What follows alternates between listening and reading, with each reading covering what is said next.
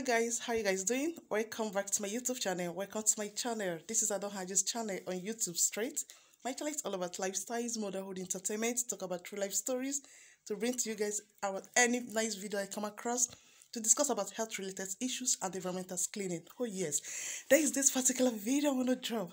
Please, after watching it, let's meet at the comment section as usual. Let's know your opinion and your thoughts. Okay? Bye-bye, you guys know I love you guys and I'll keep loving you guys. Bye-bye.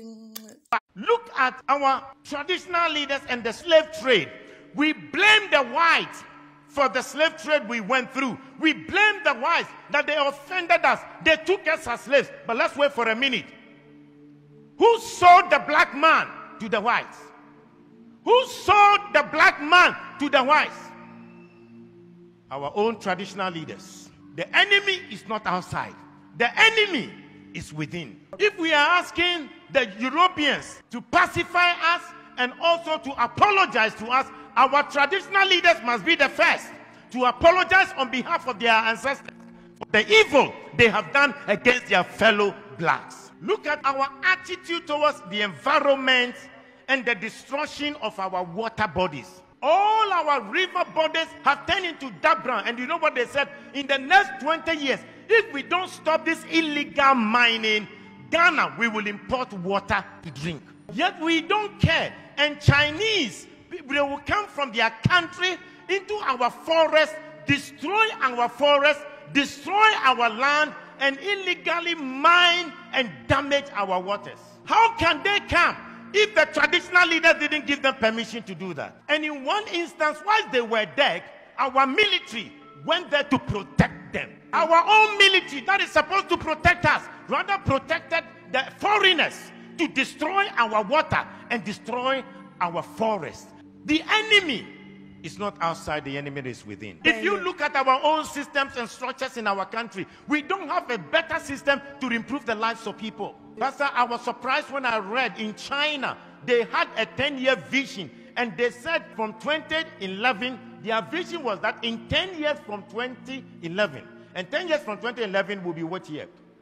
This year, 2021. That they will raise over 20% of the people to become multi-millionaires. Now in 2021, they have 1.8 million Chinese who are multi-millionaires in China. And they are between the age of 40 to 50 years. Multi-millionaires. The government intentionally decided that they will make sure they will have 20% of the population multi-millionaires. They also agreed that they will make sure that they will lift up the poorest of the poor. And they lifted 100 million people from begging to live a better life. But in this country, in our country, we fight our own businessmen.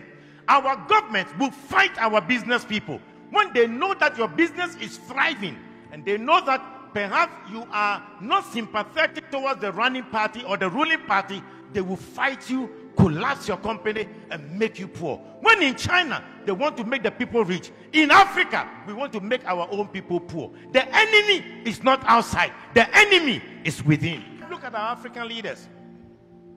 How much they stole, the money they stole away. We are told in Gambia, Jamal Yaha, he stole 11 million US dollars from his own country, Gambia. Sani Abacha stole between 1 billion to 5 billion dollars out of Nigeria. Hosni Mubarak stole 17 million US dollars in 8 years. The enemy is not outside. The enemy to our own progress is within. Look at our presidents, the presidents who were fighting for our independence, what we did to them. In Togo, the man who fought for the independence of Togo, called Sylvanus Olympio, when Togo got independence, he decided that they would not use the French franc, the French CFA. They decided they will have their own Togo currency.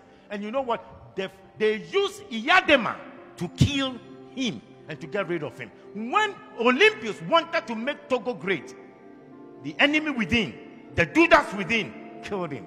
In Burkina Faso, the man who gave them independence, Maurice Yamego, was eliminated by his own people.